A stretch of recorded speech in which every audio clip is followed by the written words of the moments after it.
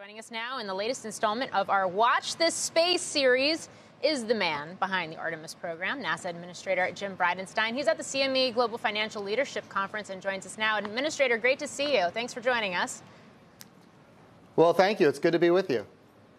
So I think I need to start with the money trail here for Artemis. We've got, as we speak, lawmakers voting on another continuing resolution to keep the government funded.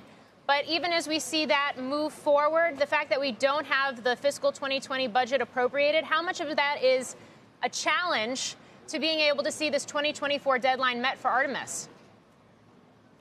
Well, it is definitely a challenge, but I will tell you, I really do have confidence that in December, I think that an appropriation bill will be complete.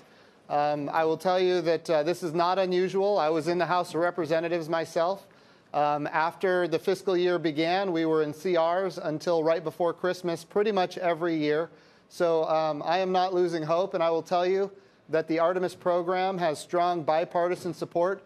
People are excited about going forward to the moon sustainably, going with commercial partners, going with international partners, and indeed going now to the surface of the moon with the first woman in history.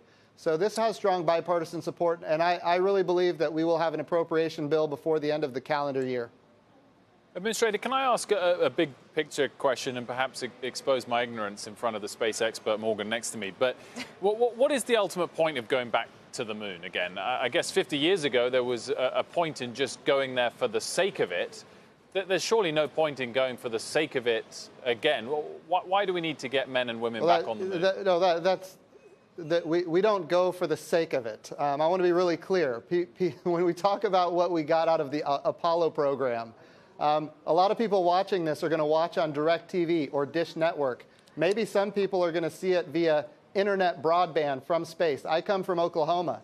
A lot of rural Oklahomans get their internet from space, and they're going to watch this program on the internet from space. We talk about XM radio. Maybe people are going to listen on XM radio.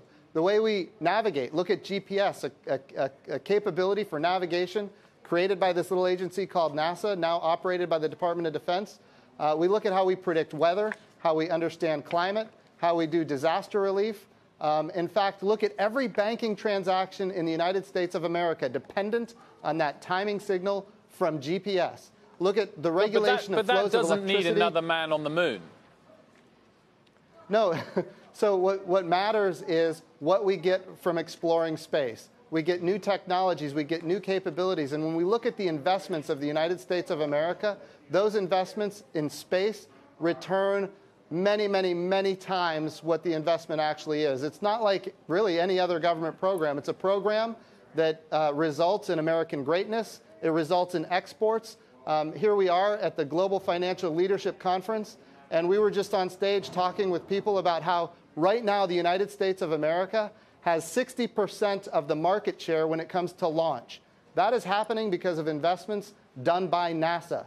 So that is a net export for the United States of America at a time when we have trade deficits, and everybody is aware, my boss is worried about trade deficits. We're bringing America back from a launch perspective, but also from a communication perspective, from a navigation perspective, even from weather. NASA is involved in all these things, and we're going to lead the world, which is what people expect from us.